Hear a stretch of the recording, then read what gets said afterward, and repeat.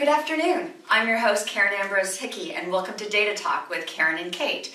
We have a great show for you today, but first, let me introduce my co-host, Kate Blatt. Thank you, Karen. I'm so excited about today's topic, which is around social boundaries and your smartphone habits. Mobile devices have become entwined in our personal and our professional lives and occupy larger amounts of our free time. Karen? Sorry. I was answering a technical question on Facebook. Yes, our smartphone and increasingly our tablets have been occupying more of our lives, both our social and our business. Exactly. And what we found with the latest mobile workforce report is that 91% of mobile workers check their smartphone during downtime, and 61% store it somewhere in their bedroom.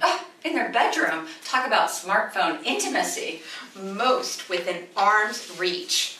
Where do you store your smartphone? I personally store my smartphone in a special place in my home office, just like 28% of mobile workers. I can hear its gentle ping, but it does not disturb my sleep at night. Mine shares my pillow.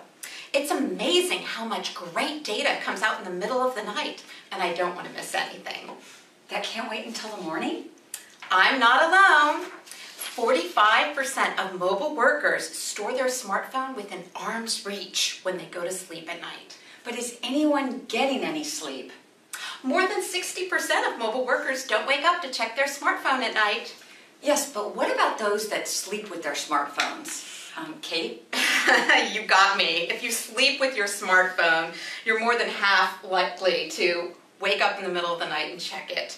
Mostly for work, but for 36% because it pings. Hello! Do you know that you can actually turn off the ping? But what gets me is that another 34% say, because I can't sleep. And you obsessives are even worse. Now, I'm not a doctor, but everybody knows if you're checking a screen before you go to sleep, then you can't go to sleep, and then you wake up, and then you end up checking your screen. But who am I to criticize? Hey, Kate, did you see that email at 4 a.m. this morning from our producer? Never mind. Kate? Oh, so sorry. I was answering that email from our producer that we got at 4:30 in the morning. Yes, 91% of you admit to checking your smartphone during downtime. This is up from last year's 86%. And let's call out our monomaniacs. You are the 7% that check obsessively. Your club is getting larger. Just a second, I was expecting an important text. That's right, Karen. And although neither of us could claim to be in that camp. No, not us. But doesn't all of this obsessive smartphone checking have a cost? Yes, sadly, nearly 30% of mobile workers admit that their device usage causes friction in their personal relationships. And let me guess, 90% of that is with their significant other or their spouse. Absolutely right.